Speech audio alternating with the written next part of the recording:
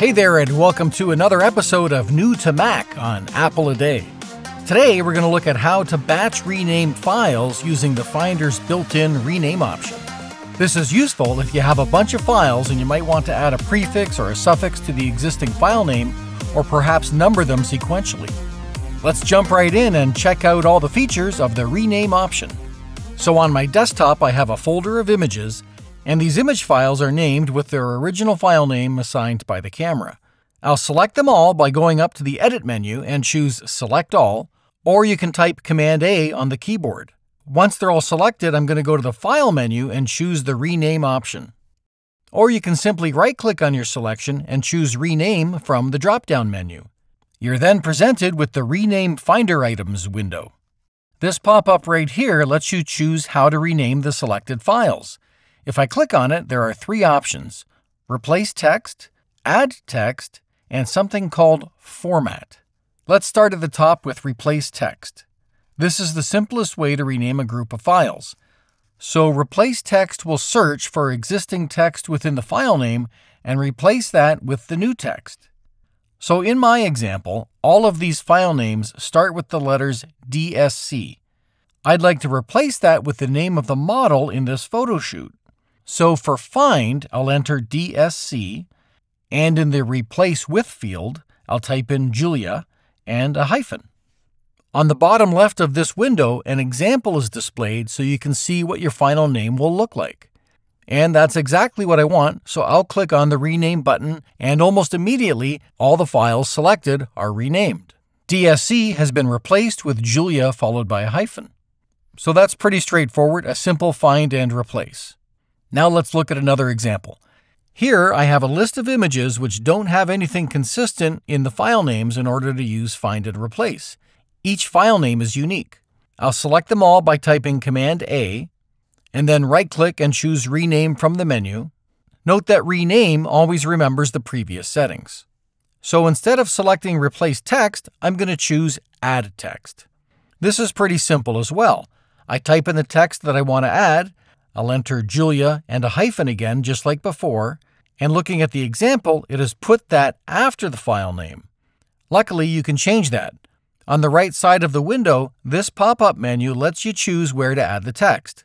I'll click on it and there's two options, After Name and Before Name. So I'll switch this to Before Name. And now Julia hyphen is inserted before the file name, which is exactly what I want. I'll click on Rename, and all of the files have been renamed with the prefix of Julia hyphen inserted at the beginning of each file name. I'm going to undo that by pressing Command Z, and then go back into the Rename option, and this time I'll put it back to After Name so we can add a suffix. I'll change the text to _Julia and press Rename. And as expected, this appended _Julia to each file name. So far, this is pretty basic. We can replace text using Find and Replace, or insert a prefix or append a suffix. Let's move on to the last option called Format. I'm going to undo these changes again by pressing Command Z. Right-click one more time and choose Rename again. I'll change the rename style to Format. So Format discards the original file name in favor of the new name specified within these settings. If I click on the pop-up menu for Name Format, there are three options: Name and Index, Name and Counter, and Name and Date. So let's start with Name and Index.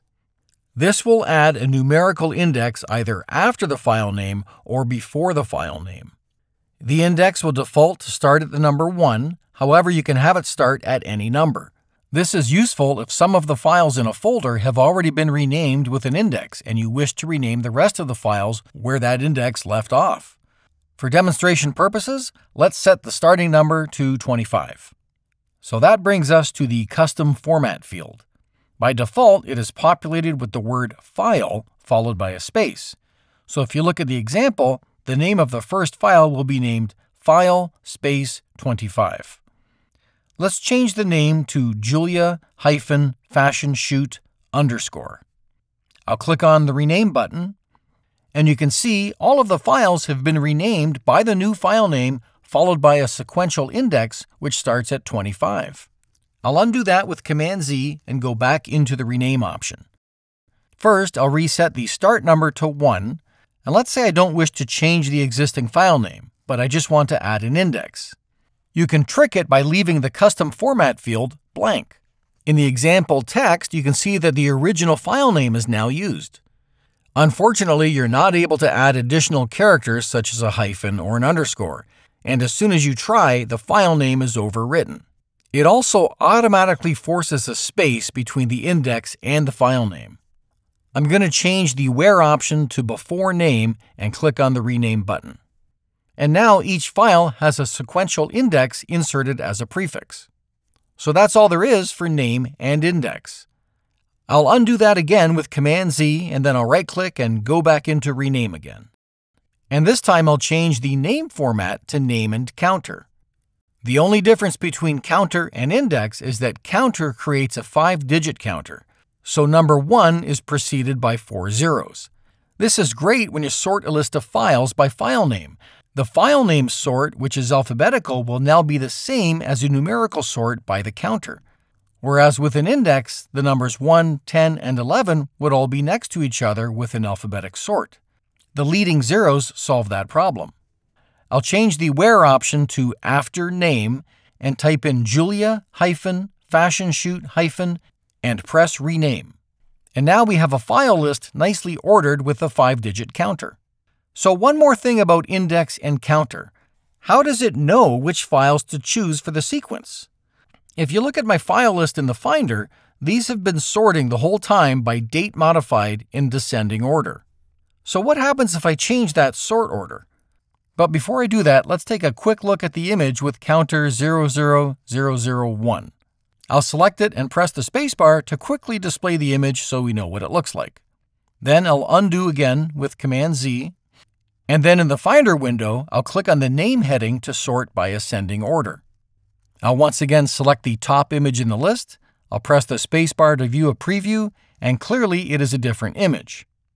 I'll select all files with Command-A, right-click and select Rename, and I'm just going to click on the Rename button again using the exact same settings. Now if I select the new 00001 file and press the spacebar to see a preview, and we can see it's the same first image that was there when we sorted by file name, and not the first image when it was sorted by date modified. So what that means is that the Finder will use the current visual sort to name the files sequentially when renaming with index and counter. So the lesson there is to make sure that you have the sort order set accordingly before doing a batch rename with index or counter. Okay, I'll undo one last time and go back into rename. I'll switch the name format option to name and date, and this will append a date and timestamp either after or before the specified file name. Notice that the start number is disabled since it's not needed. So you might be thinking, wouldn't that make all the files the same name since the rename happens at the same time? And yes, that makes sense. And to get around that problem, it kind of cheats. I'll click on the Rename button and look what it does to the file names.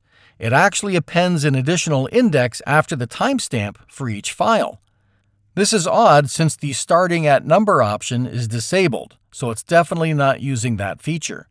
What appears to be happening is the Finder is adding an index and incrementing it in the event of a duplicate file name.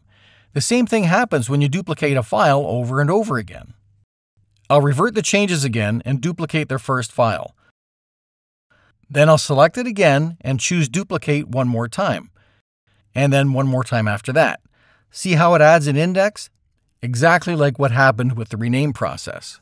The original file name with the word copy remains unchanged, but the duplicate of that now has a number 2 appended to it, and the additional duplicate has a number 3, and so on. Just like what happened with the rename process. So in any case, it's kind of an unusual thing to rename files by the current date and time anyway, something I would probably never use. If anyone can specify a use case for that, I'd love to hear about it in the comments below. Okay, so that wraps it up for the rename process in the Finder. An incredibly useful function that I actually just recently discovered. I was still relying on some old Apple scripts I had lying around to do some batch renaming whenever I needed it. This has saved a lot of time. If this was helpful to you, please like and subscribe. Thanks for watching. I'm John Martins, and I'll see you in the next episode of Apple a Day.